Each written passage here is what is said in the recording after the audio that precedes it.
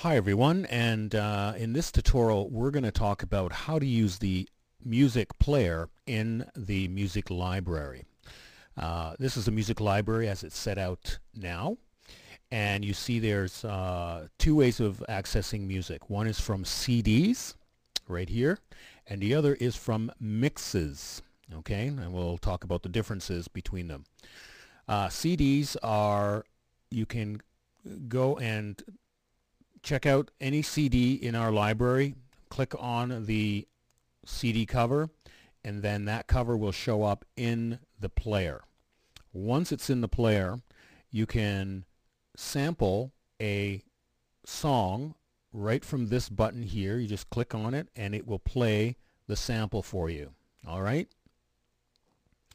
Once you've chosen a particular track, you then go over to the download button, right click on the download button, and what will come up is a save as, or save link as, save file as, and then you would click that.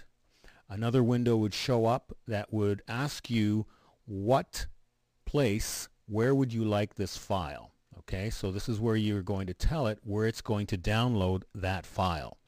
You may download it to your desktop, or you can get a new folder and download it inside that new folder.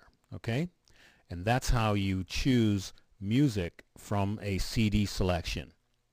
The CD selections are all set up by artists. Okay, so you can go through the amount of artists that we have, click on one, find their CD, click on the CD. It should show up in the player, and then you can sample each track, and then you can download the track when you need it. Now, on the other hand, there are mixes, and they're right over here in this section. And what mixes are 60-minute compilations, all set up by category. So you have different categories to choose from, and you can find those categories all in this section right here. Once you've picked a category, you'll find the CD over in this section. Now these are compilation mixes, all set to go, ready to download at the drop of a hat. Okay? You also can choose right here and listen to a sample of what is on the compilation. So you can actually listen to a sample of all of the tracks that are on this compilation. And if you decide you like it and you want to use it, you download it from this download mix button right here. Just click the download mix button, and it should take a little time, but a window should come up.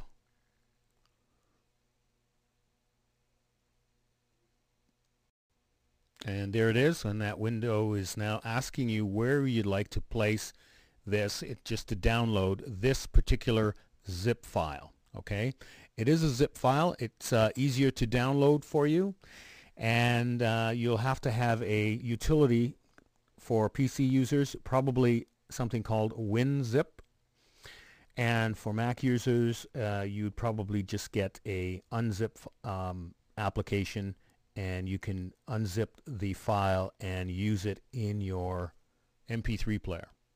All right, that is it for mixes and CDs. So there you have it.